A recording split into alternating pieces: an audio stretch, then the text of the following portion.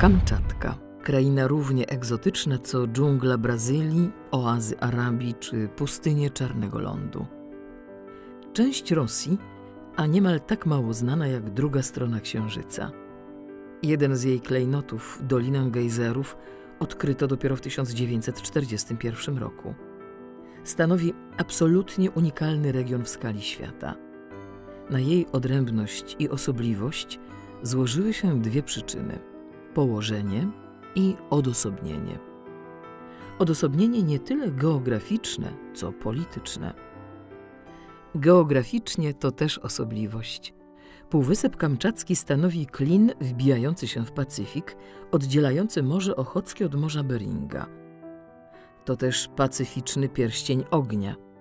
Wszystko razem buduje odrębność i wyjątkowość tego miejsca. Położenie na odległych krańcach imperium, najpierw carskiego, później sowieckiego, było jej błogosławieństwem. Nie była obiektem zainteresowania swoich władców. Brak ludzi, przemysłu czy kopalń pozwolił przyrodzie zachować się w stanie niemal nienaruszonym. Nie dziwi więc, że na Kamczatce jest 6 obszarów wpisanych na listę Światowego Dziedzictwa Kulturowego i Naturalnego UNESCO.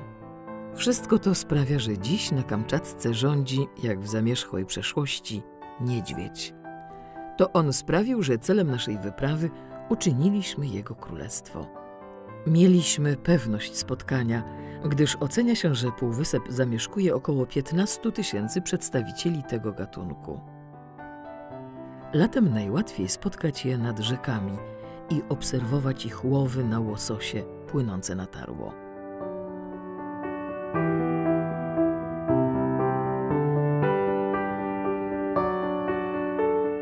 Ta łatwość obserwacji, filmowania i fotografowania niech was jednak nie zwiedzie. To nie są krowy na wiejskim pastwisku. To dzikie zwierzęta i do tego drapieżniki ze szczytu łańcucha pokarmowego.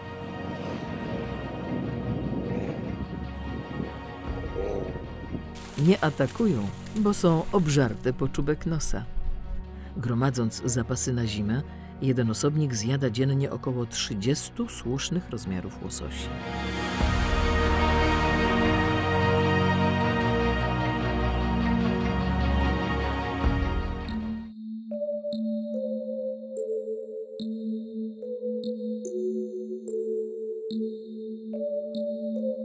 Nazywam się Marcin Dobas, jestem fotografem National Geographic Polska. Zajmuję się fotografią podróżniczą, krajobrazową i przyrodniczą.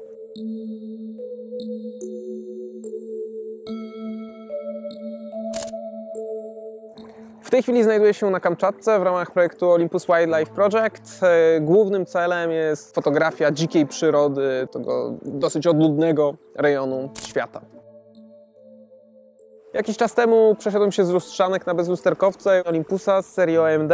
Uważam, że to był bardzo trafny wybór, ponieważ w tej chwili korzystam ze sprzętu o dużo mniejszych gabarytach i o jakości, która w zupełności wystarcza do publikowania w magazynach jako rozkładówki czy do stworzenia wystawy fotograficznej.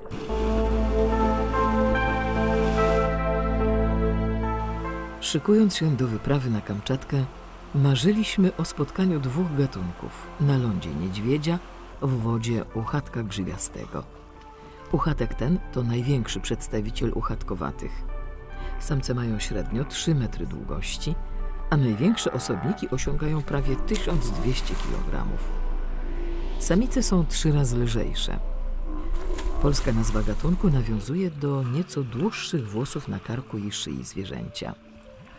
W swoim środowisku ma oprócz człowieka tylko jednego wroga – orkę.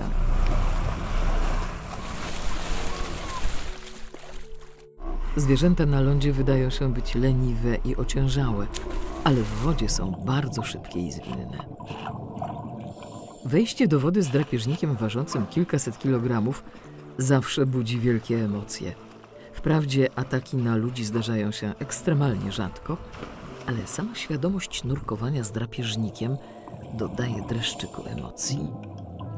Minimalna liczba wrogów i charakterystyczna dla istot rozumnych ciekawość w połączeniu z wesołym usposobieniem powodują, że często zdarza się, iż podpływają i biorą głowę nurka do paszczy. Brzmi to przerażająco, zwłaszcza gdy popatrzymy na zęby tych drapieżników. Ale robią to nad wyraz delikatnie i z wyczuciem. Można to porównać do zabawy szczeniaka, który mimo że gryzie, robi to tak, aby nie wyrządzić krzywdy.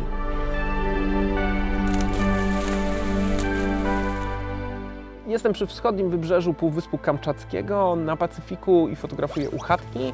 Fotografuję je pod powierzchnią wody z wykorzystaniem sprzętu nurkowego i sprzętu do fotografii podwodnej, czyli aparat mam w obudowie, ramiona z lampami błyskowymi i staram się uchwycić je w ich naturalnym środowisku.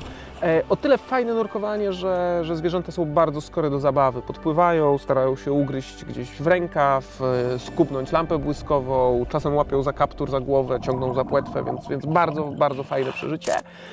A drugi sposób fotografowania to fotografowanie z pontonu, czyli płynę pontonem wzdłuż stada bawiących się uchatek, trzymam aparat jak najbliżej powierzchni wody i staram się robić takie poziome ujęcia z ich perspektywy, czyli właśnie z takiego wystawionej głowy tuż nad powierzchnię wody.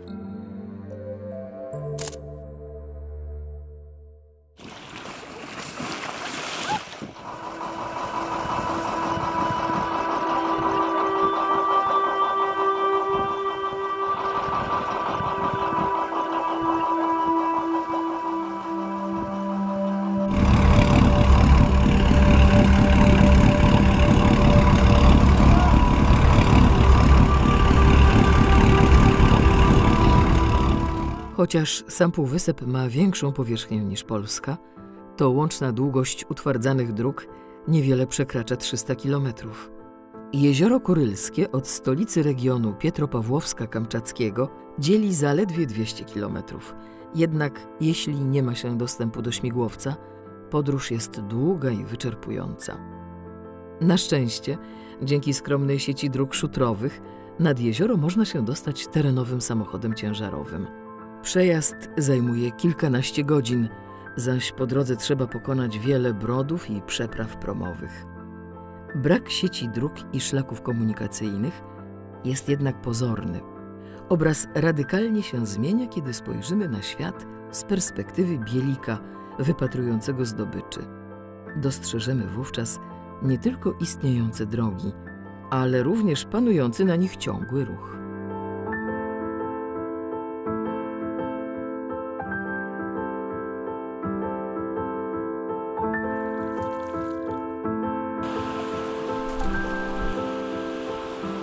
Pod koniec lata jezioro Kurylskie staje się celem wędrówki łososi pacyficznych, podstawowego źródła pożywienia dla zwierząt i ludzi. Szacuje się, że w ciągu roku przez jezioro przepływa około 4 milionów osobników. Łososie płynąc na tarło bezbłędnie trafiają do rzek, w których przyszły na świat. Podróż, jaką odbywają te ryby z Pacyfiku do rzeki będącej miejscem ich narodzin, jest uważana za jedną z najtrudniejszych zwierzęcych migracji. 1/4 światowej populacji łososi pacyficznych przychodzi na świat właśnie tutaj. Tam, gdzie jest dużo łososi, jest też dużo niedźwiedzi. Gdy zaczyna się tarło, rozpoczyna się wielkie żarcie. Setki niedźwiedzi wiedzionych odwieczną wiedzą gromadzi się na brzegach rzek i jezior. Zwierzęta te są samotnikami i rzadko kiedy można zobaczyć je w dużych stadach. Zazwyczaj unikają się wzajemnie i nie wchodzą sobie w paradę. Jednak nad jeziorem Kurylskim potrafią nawet ze sobą współpracować, aby złapać świeżą zdobycz. Po miesiącach odżywiania się jagodami, wreszcie te wielkie drapieżniki mogą dosyta najeść się mięsa. Kamczackie niedźwiedzie w okresie tarła łososi dostarczają organizmowi nawet 10 razy więcej kalorii niż w czasie, gdy żywią się tylko jagodami. Polowanie na łososie to jedyny sposób i najlepsza szansa, aby zmagazynować wystarczającą ilość tłuszczu na okres zimowej hibernacji. Są w stanie przybrać na wadze 2 kg dziennie, zyskując 15-centymetrową warstwę sadła, dzięki której mogą przetrwać zimę.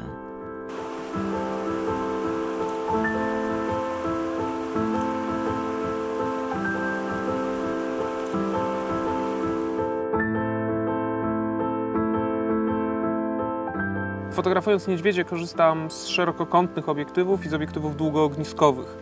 Szerokokątny obiektyw wykorzystuję w fotopułapce. W skrzynce mam zamknięty aparat z obiektywem 12 mm i z dużej odległości wyzwalam go za pomocą smartfona, wykorzystując połączenie między smartfonem a aparatem za pomocą Wi-Fi.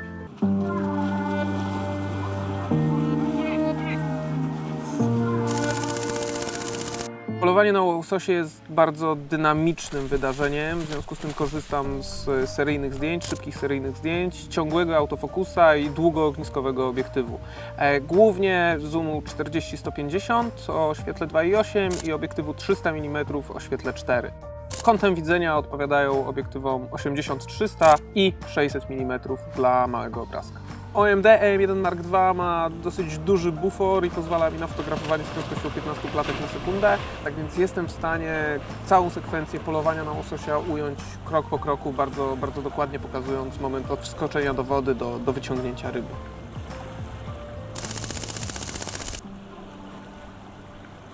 Cała zabawa w fotografii przyrodniczej polega na pokazaniu pewnych rzeczy w sposób inny niż nasuwa się to normalnie, czyli nie interesuje nas głównie zdjęcie samego niedźwiedzia stojącego w wodzie, tylko wyłapywanie jakichś smaczków.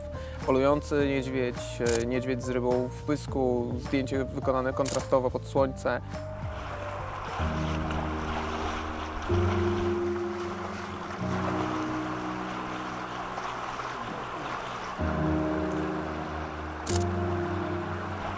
Dziś niedźwiedzie są bezpieczne. Jeszcze. Nietępione przez człowieka, same potrafią zadbać o to, aby ich populacja utrzymywała się na właściwym poziomie. Oby pozostało tak jak najdłużej.